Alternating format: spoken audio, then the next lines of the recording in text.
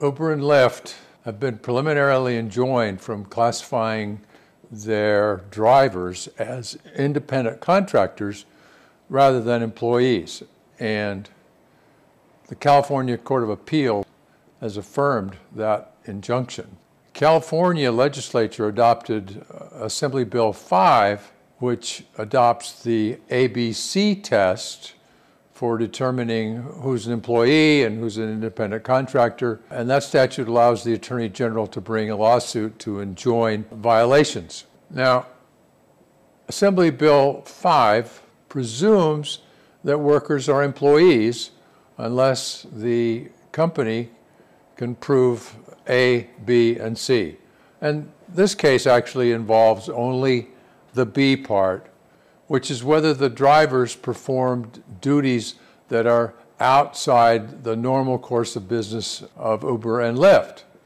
And of course, Uber and Lyft are saying, well, look, we're technology platforms, and all we're doing is lining up drivers with passengers. We're not in the transportation business.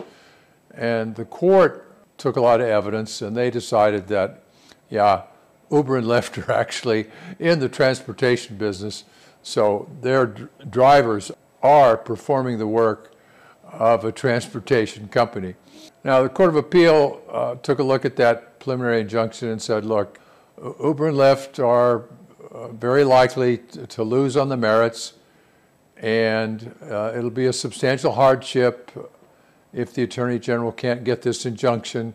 And when they balance the harms from the standpoint of the defendants, the standpoint of the plaintiffs, it all shook out so that the Attorney General is going to keep that injunction. Now, what's happened is that the court has put a stay on that injunction until after the November 3rd election. And on that election day, we have Proposition 22, which would remove Assembly Bill 5 and substitute a whole new classification of workers just for these gig employers. So we'll wait and see what happens on November 3rd.